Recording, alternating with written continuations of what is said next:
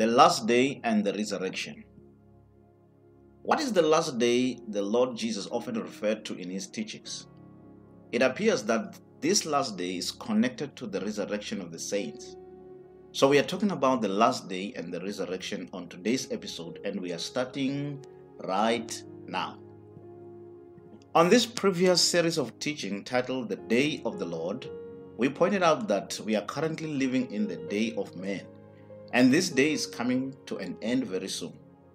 The day of the Lord ushers in judgments upon the earth. The last day of the day of man, however, is what we are talking about in this video. And this is the day before the day of the Lord. Before we get deep with this teaching, it is important to note that we are not talking about last days as in plural, but the last days. This is the single day which separates the day of man and the day of the Lord. I hope you get this. Someone might ask, was there such a reference in the Holy Scriptures about the last day? Well, this was the Lord's favorite subject, the last day and the resurrection. Apparently, the first century believers understood this message very well. Let us listen to these words of the Lord Jesus. John chapter 6, verse 39 and 40. And this is the Father's will which hath sent me, that of all which he has given me I should lose nothing, not even by death, but should raise it up again at the last day. And this is the will of him that sent me, that every one which seeth the Son and believeth on him may have everlasting life, and I will raise him at the last day. This scripture explained the whole message of the gospel. The Lord was saying, everyone who receives the preaching of the gospel of Jesus Christ and believes it will be given everlasting life, meaning he is born again. The second part of the verse tells us that if that person who has eternal life dies, he will be raised or resurrected at the last day. So this is talking about the resurrection of the saints. I'm sure you agree with Apostle Paul that this is comfort.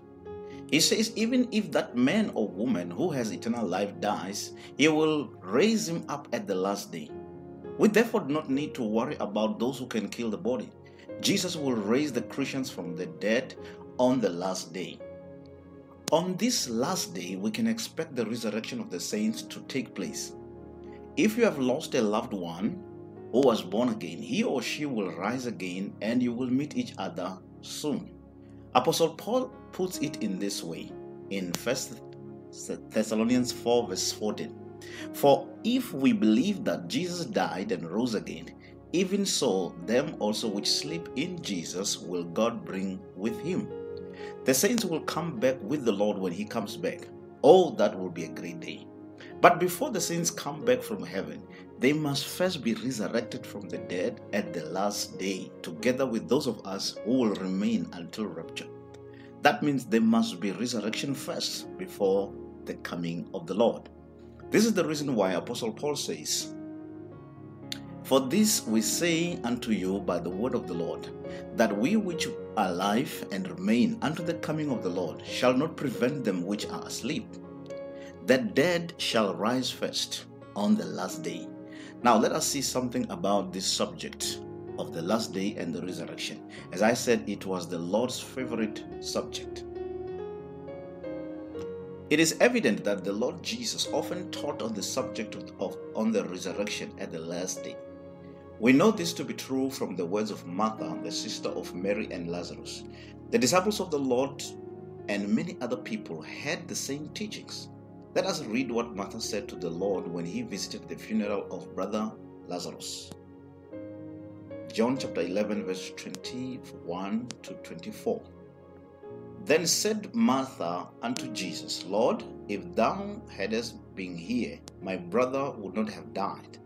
But I know that even now, whatsoever thou wilt ask God, God will give it thee. Jesus saith unto her, Thy brother shall rise again. Martha saith unto him, I know that he shall rise again in the resurrection at the last day. Did you hear what Martha said? She definitely heard about the resurrection at the last day in one of the Lord's teaching. So, the last day and the resurrection was a well-known teaching. The disciples of the Lord were looking forward to that day, the last day, to be raised again. But there were some people who didn't believe in the resurrection at the last day. Luke 20, verse 27 and 28. Then came to him certain of the Sadducees, which deny that there is any resurrection. Think about it. And they asked him, saying, Master, Moses wrote unto us, if any man's brother die, having a wife, and he die without children, that his brother should take his wife and raise up seed unto his brother. These Sadducees absolutely denied the idea of resurrection. Resurrection was impossible to them because of the scripture they didn't even understand. This is what many do. They take one verse out of context and make it say something else. You can make any verse in the Bible to say what you want if you're not careful. This is why the Lord Jesus said, you err not knowing the scriptures, know the power of God. Matthew 22 verse 29. So these Sadducees were making the same mistake. Let us continue with the story from verse 29. There were therefore 7 brethren, and the first took a wife, and died without children. And the second took her to wife, and died childless. And the third took her to wife, and in like manner the 7 also. And they left no children, and died. Last of all, the woman died also. Therefore, in the resurrection, whose wife of them is she? For 7 had her to wife. And Jesus answering said unto them, the children of this world marry and are given in marriage, but they which shall be accounted worthy to obtain that world and the resurrection from the dead, neither marry nor are given in marriage, neither can they die anymore, for they are equal unto the angels, and are the children of God, being the children of the resurrection. I like that. How these Sadducees failed to see resurrection in the Old Testament when it was very clear, I can never understand. In Daniel, for example, it says, Daniel 12 verse 2, and many of them that sleep in the dust of the earth shall awake, some to everlasting life, some to shame and everlasting contempt. Daniel is in the Old Testament and it talks about the resurrection of the dead. Why did they doubt resurrection after the book of Daniel spoke about it? Someone said, because the book of Daniel was sealed. Well, that may be true, but what about other Old Testament scriptures? Is there another scripture in the Old Testament that talks about the resurrection? Oh yes, we have. Isaiah 26 verse 9. Thy dead men shall live, together with my dead body shall they arise. Awake and sing, ye that dwell in dust, for thy dew is as the dew of heavens, and the earth shall cast out the dead.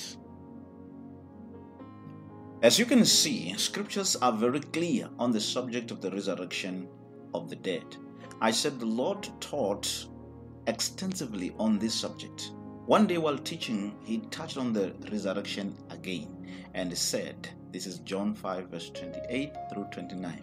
Marvel not at this, for the hour is coming, in the which all that are in the graves shall hear his voice, and shall come forth, they that have done good unto the resurrection of life, and they that have done evil unto the resurrection of damnation. How will this happen? He says the dead shall hear the voice of the Son of God. Let me use my mind to try to understand how this might be. When the Lord raised Lazarus from the dead, he called out his name and said, Lazarus, come out. So we can expect something similar to that. Maybe the Lord will say, church or my body, come out from the grave. Either way, but his voice will be heard by the dead bodies. The ones that are in the graves shall hear his voice. Remember, these are dead. 1 Thessalonians 4 verse 16. For the Lord himself shall descend from heaven with a shout, with the voice of an archangel, and with the trump of God, and the dead in Christ shall rise first. Glory to God. The scriptures affirm that the dead will hear the voice of the Lord Jesus Christ and the trump of God. Not everyone will die. There will be a people who will live until rapture and resurrection at the last day. What does the word say about them? Again, 1 Thessalonians 4 verse 17. It says, "Then we which are alive and remain shall be caught up together with them in the clouds to meet the Lord in the air, and so shall we ever be with the Lord." If you look at verse 16 and verse 17 of Thessalonians 4, you come to a conclusion that resurrection and rapture happen the same day. There cannot be resurrection without rapture. This is because resurrection is for those who have died already in Jesus, and rapture is for those who are alive at the sixth seal. The last day and the resurrection disprove the pre-trib rapture, because this will happen at the last day, not 7 years prior. But one thing for sure is that everyone who died in Jesus will rise again, and those of us who will remain alive will be caught up together with them. Until next time, this is Bishop Judah with Prophecy for Today, dissolving doubts and explaining of hard sentences through the Word of God. God